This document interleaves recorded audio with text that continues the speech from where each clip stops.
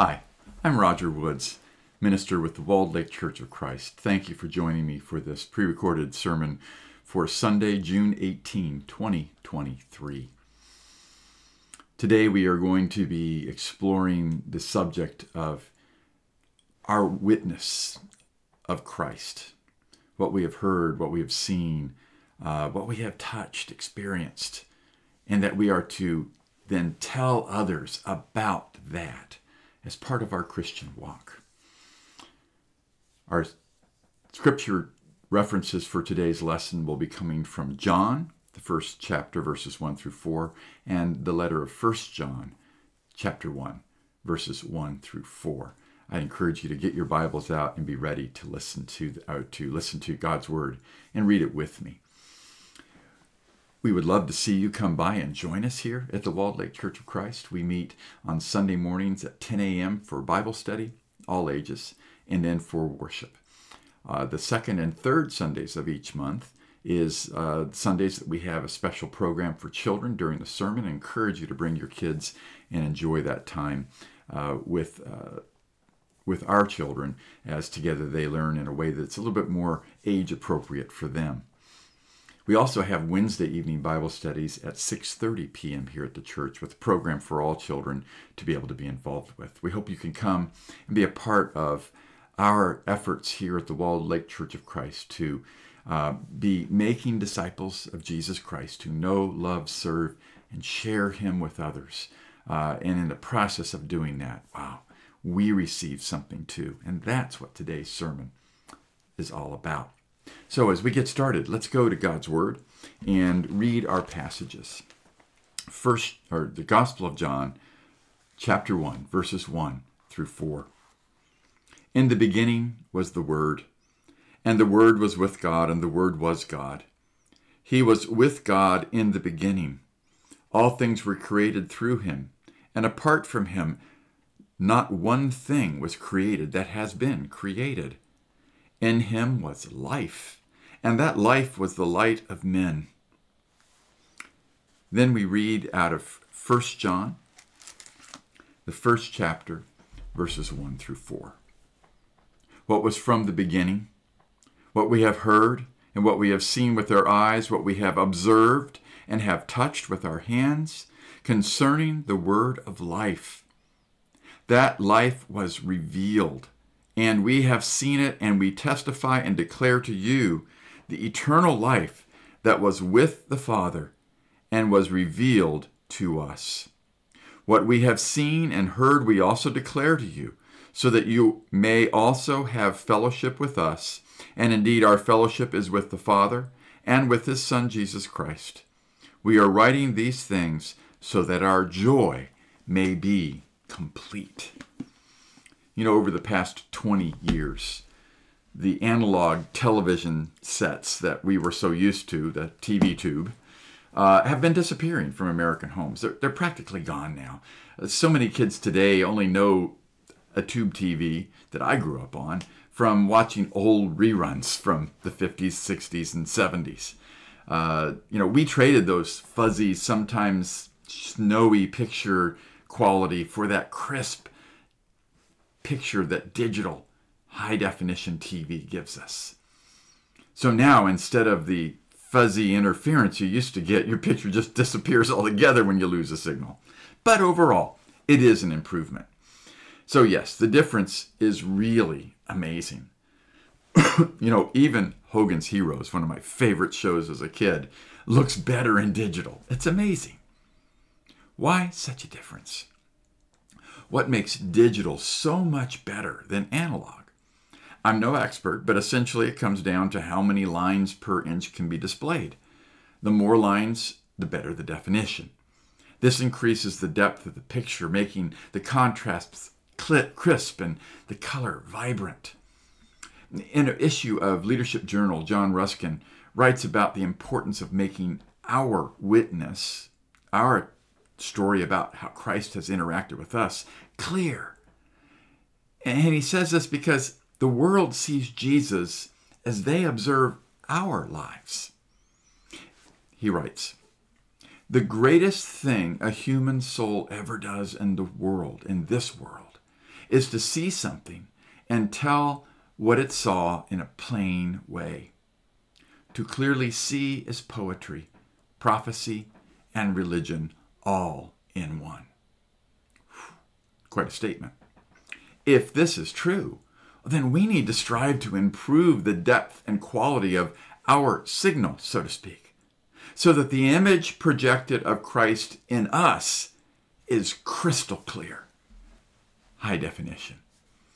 Church, it's time to upgrade our spiritual lives from the equivalent of analog to the equivalent of high definition. Matter of fact, today you might even say to 4K high definition. As we listen to the readings of John 1, 1 through 4, and 1 John 1, 1 through 4, we heard this poetry, prophecy, and religion expressed beautifully. But in each, we humans have a role to play. What we have seen, what we have heard, what we have touched, experienced, we must tell to others. Had we read a few more verses on in John, the Gospel, chapter 1 to verse 8, we'd have been introduced to John the Baptist, who is intentionally introduced as not being the light, but as being a witness to the light. Now, in the first letter of John, written about 50 years later, or 50 years after the cross, John makes it clear that this bearing witness to the light of the world is still vital to the spread of the good news of salvation in Christ. Indeed, he says it makes our joy complete. One way to become more effective is to retell your story, keeping it authentic, but making it compelling.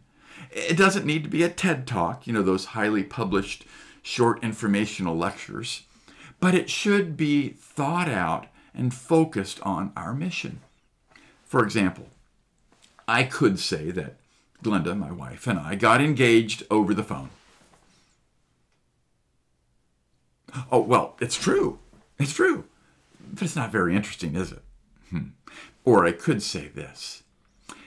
One evening early in 1987, when I was a graduate student at Pepperdine University in California, over the Christmas break, I had gone back to New Jersey, and I had reconnected and rekindled a relationship with a certain Miss Glenda Taylor. Well, since then, we'd been burning up the long-distance telephone lines between New Jersey and California, racking up $200 long-distance bills apiece. This was long before the days of unlimited cell phone plans.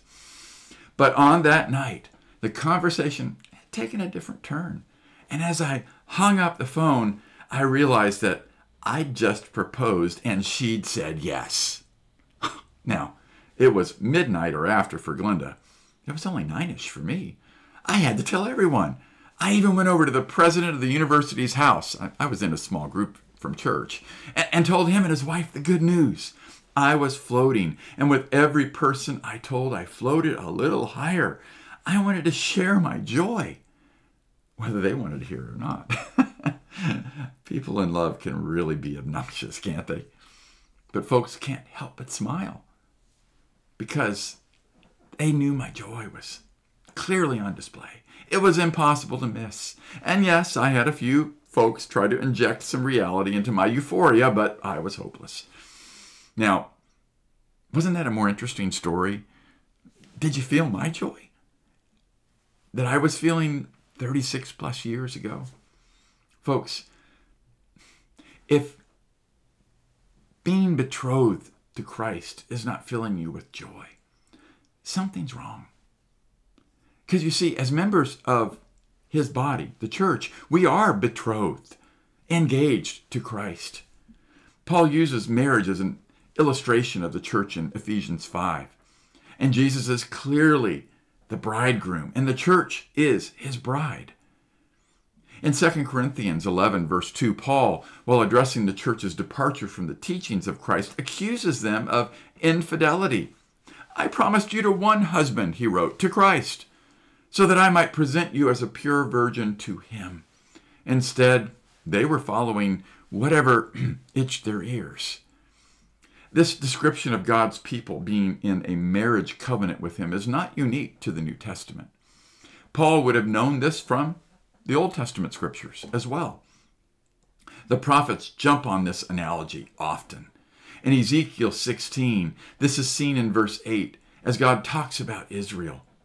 Later, I passed by, and when I looked at you and saw that you were old enough for love, I spread the corner of my garment over you and covered your naked body. I gave you my solemn oath and entered into a covenant with you, declares the sovereign Lord, and you became mine. And now this took place at Sinai, when God covenanted not with Moses, but with the entire nation of Israel. And so in Jeremiah 31:32, God calls himself a husband to Israel, a husband who has been scorned. Therefore, he will make a new covenant, which we know was the task that Jesus completed on the cross and by his resurrection from the dead. As we partake of the Lord's Supper each Sunday, the cup is a symbol of that new covenant in Jesus' blood. We who have been baptized into Christ have entered into a covenant with Christ, a marriage covenant. Marriage in the ancient world was vital to survival. And as changed as it has become today as an institution, it is still a desired status. We may not have found the one, but we long to know the security and intimacy of a marriage relationship. And it still fills us with joy, doesn't it? I know it does me. And if we want to win the world for Christ, then we need to rediscover what it means to be freshly engaged to Jesus. John, when talking to the 7 churches of Asia in the book of Revelation chapter 2, speaks to the church in Ephesus specifically. They had a good reputation, but they lacked something. They were lacking zeal. And the Spirit says to the church in Ephesus, "Yet I hold this against you. You have forsaken the love you had at first. Consider how far you have fallen. Repent and do the things you did at first." You know, we can't fake joy. We have to rediscover that day when the love of Christ overwhelmed us and filled our lives with joy as we realized that we were saved from our sin and from eternal damnation. Back to that day when we couldn't stop telling others of the joy we'd experienced because of Christ's love for us. Did you notice the Lord said, "You have forsaken the love you had at first"? Some translations say, "You have forsaken your first love." Just as in our earthly relationships, as it is in our earthly relationships, our walk with God takes maintenance. To maintain that love we had at first means we have to remind ourselves, not occasionally, not annually, no, not monthly, no, not weekly, no, not daily, but constantly. We must remind ourselves of his love. I heard on a talk show that the average married couple texts each other at least twice a day while away at work. How often, folks, do we intentionally check in with the Lord? Shane Hipps, in his book Flickering Pixels, describes the situation of 2 mutual friends. Each was the other's best man in their weddings. They talked every day on their phones. They even lived just a few blocks from each other. And yet one of the friends came to Shane and confided that he'd not seen his best friend in like 2 months. And as Shane describes it, that's more than 100 phone calls and countless chances to hop in the car or walk a few blocks to see each other. Their friendship is withering from lack of true contact. Each person has separately lamented to me, Shane writes, that they don't feel like they know each other. Is it a stretch to think, he writes, that the illusion of real contact provided by the cell phone has something to do with this sad story? Technology can be a wonderful thing. It can draw us closer to one another, but it can also give us the illusion that we are connected when we aren't. If we want to return to the love we had at first, we need to see our beloved as often as we can. Yet many let everything and everybody else under the sun intrude on that opportunity to meet with our Lord. Now follow me on this. If Christ is the head of his church, and the church is the body of Christ, then when we meet the church, we are meeting with Christ himself. When we gather around the table, the Lord's table, he is present with us through the gathered body of Christ around us. We have, in many ways, become what's called Gnostic. We have separated the body from the soul. And the Bible doesn't do that. They're connected, vitally connected. We've said our spiritual life is separate from our physical life. Therefore, gathering together for church is not as important as at least acknowledging God. You know, church, that's not what the Bible says. That's why we're not to forsake the assembling of each other together. You can't find the same connection via electronic device. You can't rediscover that joy while sleeping in on Sunday or by choosing other activities over gathering with the Lord through his church. If your walk with the Lord does not include his church, then you better take a second look at who you're walking with. Now, let me say something very important. I understand that circumstances do keep us away. Health, caring for loved ones, difficulties in transportation, I get it. Life does happen. And there are some times when we just can't make it. But let me ask you a question. Back when you were dating, did you ever come home after a long, hard day at work, shower, change your clothes, and go out on a date? Why did you do that? It was because you were in love. So folks, let's take a good look at the reasons we don't attend church and make sure that they are valid reasons and not excuses that we have slipped into because our relationship with God has grown cold and distant. We need to rediscover the passion that we had for the Lord at the beginning. For just as in marriage, along with our beloved one comes their family. When you choose Christ, you choose his church because it is his family. Oh, how many times have I heard people complain about the church? Not about, oh, Jesus is great, but the church, oh, they're terrible. You know, in the church of our Lord and Savior Jesus Christ, we have fellowship with the Lord, Father, Son, and Spirit, and with each other. That's the way God designed it. We are known and we come to know so many others. Others who through the Lord make us and our joy complete. Remember those wedding vows, for better or for worse. We don't choose who the Lord adds to his church. We are all flawed. I like to say when people say the church is full of hypocrites, I like to say, well, come on in, you're welcome. Be with us. None of us are perfect. All of us are striving to do better.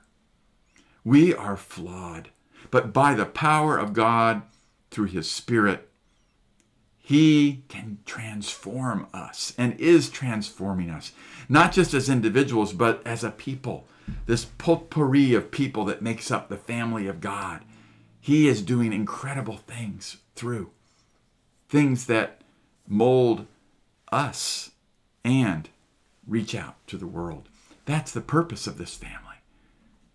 To mold others into the image of Christ and to bring others into this fold. When we bear witness of what we have seen, heard, and touched, we are doing God's will. We are doing what God designed us to do. That's what we read in 1 John 1 through 4. We do this by telling our stories. You know, I still can't believe that I got to go to Pepperdine University. It shouldn't have happened, but the Lord's hand was in it. Ask me sometime, I'll tell you the full version if you haven't already heard it 1,000 times. But I bet you have 1,000 other stories to add, and please add them. Don't hold them back from your children, from your spouse, from your brothers and sisters in Christ, your family, your friends, your neighbors. You know, it's funny. As I wrote this sermon and recalled that night that I got engaged, I can still feel the joy I had. I don't think my feet hit the pavement for a week. The joy we can find in the Lord, as much as I love my wife, and I do love you, Glenda, pales in comparison to the joy that I find in Christ Jesus, my Lord. But if I failed to tell Glenda of my love, it would eventually damage our relationship. The story of our love and the joy of our story would fade. Church, what we have seen as we have come to know and live in Christ, what we have heard as we've listened to each other's stories through testimony and proclamation of the word, what we have touched, our experience as a follower of Christ needs to be told, not just for others, and that is very important, but for ourselves, so that our zeal will not wane and grow cold. Would you pray with me? Lord God, please be with us. Renew our love, renew our spirit, refresh our soul, Lord, as the song says, so that we can be better witnesses for you, so that we can encourage and spur one another on to love and good works, so that we can let the world know that we serve a loving God who sent his incredible Son, our Savior, to save us, that he inhabits us through his Holy Spirit, and that all of these spiritual blessings are theirs if they will only come to you through your Son, Jesus. Help us, Lord, to be faithful in our witness. Help us to be diligent in renewing our zeal day by day, reading your word, communing with you through prayer, serving you as we serve together in the church, to a world, to a lost and dying world. Thank you for your love, Lord, for your Son, Jesus, in whose name we pray. Amen. I want to encourage you as you live each day to truly let God's word inhabit you and then let it come out of you. In that first letter of John, Jesus Christ is declared the word of life. If you're listening today and have found that you're not connected to Jesus as you once were, I want to encourage you to renew that love you had at first. I encourage you to go to a trusted brother or sister in Christ and share your struggle and desire to restore your zeal for Christ. Then you'll have a buddy, someone who can watch and encourage you. If you have forsaken your first love, don't despair. He eagerly awaits your return. Nothing you can do in this life can separate you from his love. But it is in this life that you must act. I encourage you to return to him today. Return to his family, where you will be welcomed lovingly into his embrace. If you are not yet a Christian, we'd like to get a chance to introduce Christ to you. You learn of him through his word, the Bible. We learn there of God's love and the extent he went to share his love with the whole world. He sent his only begotten Son to save us, to die on the cross for us. He raised him from the dead so that we would have the hope of eternal life and be empowered by that life even now as we await his return. If you are ready to enter into his love, to be forgiven of your sin, and to be set on a path toward heaven, it takes simple, saving faith. That is faith that is obedient to him. You've heard the word. If you believe that word, then you need to accept Jesus and turn your life away from living in sin and living for other pleasures and live for him alone. The good news is that when you do that, he gives you so much more. Then confess him as God's Son before others and be baptized. Die to yourself, be buried with him in the waters of baptism, and then be raised again to live by his resurrected life. And when you do that, your joy will be complete. And that joy will see you through your whole life. I know it continues to see me through mine, the ups, the downs, the highs, the lows. God bless you, and have a good day.